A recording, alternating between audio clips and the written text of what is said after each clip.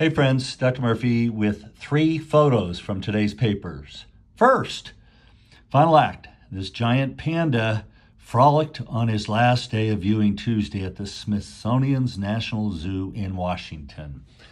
Next, King Charles gave a speech, and it was actually quite good. Now, I will tell you that Jimmy Kimmel made a joke of it, saying, hey, if you want to talk to the lower and middle classes about cost of living and all that, maybe you want to give that presentation without wearing a $45 million hat. Well, he has a point. Finally, Shawn Fain is here with this shirt that is making a lot of money for them. Eat the rich. Well, my point here is that if you really know the rich, the 1%, the vast majority give back to their communities in ways that we don't know about because they're humble people. So this to me seems a little judgmental.